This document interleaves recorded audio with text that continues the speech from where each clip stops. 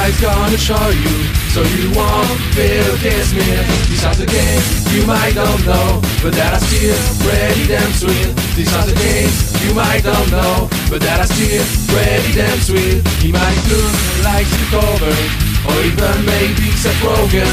The guy is not the point of this, he's gonna tell you what you miss. These are the games you might don't know, but that are still pretty damn sweet. These are the games you might don't know, but that are still pretty damn sweet.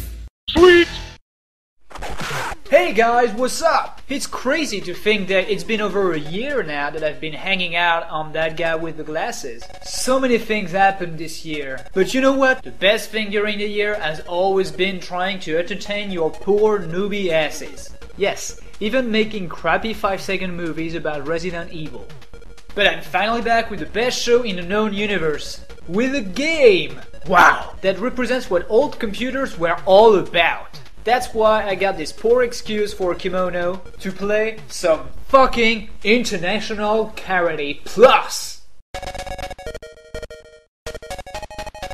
Gee, just the music has me shaking my hands. The International Karate series has been all over computers during the late 80s and early 90s. And it's one of the most memorable games of that era. But I'm not here to discuss the first Commodore 64 game. No, I'm here to talk about AK Plus, which really is the best game in the series to my knowledge. Why? Well, let the game do the talking.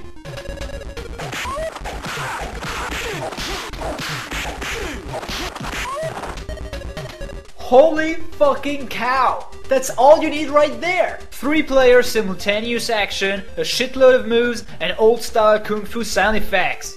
Listen!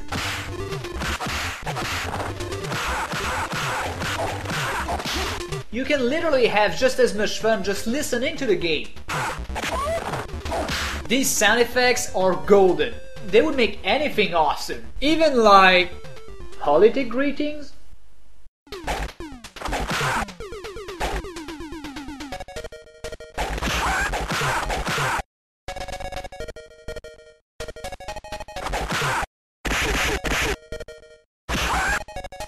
So as I was saying, you have a billion of moves available, and all that with one button. I'm not kidding. Well, it's no secret to me that you can do wonders with the use of a single button, but here, with a joystick and one button, you can low kick, high kick, punch, jump and kick, punch in the nuts, do anything. The goal is not to kill your opponents, but rather to hit them properly to get a good mark and avoid being hit, which makes it more like a sport and less like a real fight. The game consists mostly of a succession of fights between the 3 guys on the screen, and after you gain some experience, you kind of level up by having a new belt. And back in the days, it was all the motivation you would need. The game is one addictive motherfucker. Don't even get me started about the multiplayer mode. I've played this shit with Barry 10 times more than we've played the national sport here, bucket fighting. From time to time, the game will cut from the standard fight to a bonus stage. Oh, you might be like, well, it's going to be the standard training karate shit from Karate Kid, right? Fuck no! Here, you will either have to kick bombs out of the screen with your bare feet, or shield yourself against waves of balloon and bouncing heads. Huh? Awesome! The fun of this game knows no limits. Once you've started, you can't get enough of it. The multiplayer really makes this game an early Smash Brothers in a way, a great game to play with your family. Well, that is if you have indeed a family. A family. A family. Daddy, I know you're not my real mom. Where is she? Well, Barry, your mom has left us. She had an accident.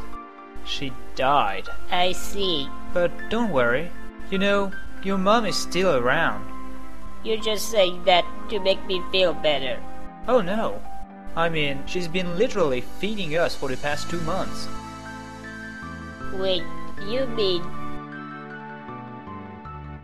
Yes, my son. Now hurry up and eat because I can't microwave your mother. Oh well, c'est la vie. It's not Ben and Barry, it's Barry and Ben. Sure, the graphics aren't the best of that era, especially for an Atari ST or the Amiga, which can display much better stuff, but damn it, this game hasn't said its last word. Well, since it's an action game, you would assume that you use mostly the joystick, right? Well, that would be the case if it wasn't for the greatest, and I mean greatest, secret ever invented in a video game. Forget about the Konami code, forget about the warp zone in Mario. Here you have something worth your money. I would have bought this game for this feature alone. Better than whatever is in the Pandora box. You'll unleash the awesome by pressing a single T key.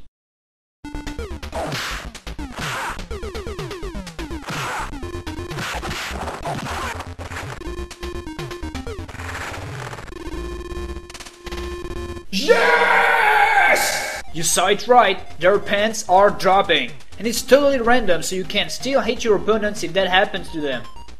Even if the graphics aren't top-notch, it's enough to appreciate their expression when it happens. Duh. Back then, it was the best thing ever. And back then, I would always boot up the game, just for the pleasure of seeing this guy's pants dropping down on the floor. What? I was curious, okay? It's not what you think. I mean, can you imagine if I was gay? My name's Benzaie, and you know that I'm always kissing guys. I got the boogaloo flu, doing the dudes. It's called AIDS, semantics. Anyway, I can talk all day long about how amazing dogs look and thongs, but you know that I rock that gay parade, and I'm ready for the summertime, dude. Boo-tay! Checking them out, looking at guys, checking them out, ring a ding dong dong and a thong. Well, at least I'd get to dance more often. I clearly remember that when playing it with my brother, we would sometimes have one person playing and the other typing frenetically, so the first could hit the enemies being like, "What?" This is one priceless emotion right there. Forget about Shadow the Colossus. This is the greatest moment in video game history. Even though the original game was on Commodore 64, I'd rather play the 16-bit version for its updated graphics. Think about it, this game was the equivalent of Super Smash Bros. Back then, only with the extra power of dropping people's pants.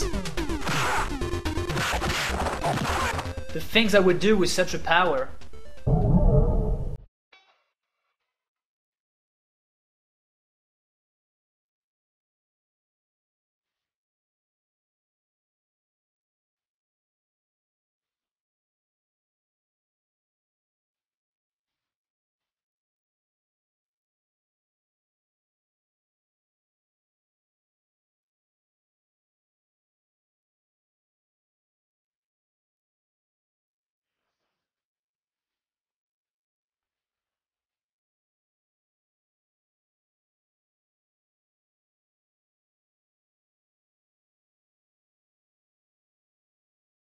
What? I'm just curious. Oh well, it will remain in the realm of fantasy. By the way, the game has been made available on the European Virtual Console on the Wii, and it's worth a try, you can trust me. It's even referenced in this very awesome and crazy video I'm sure you've seen recently.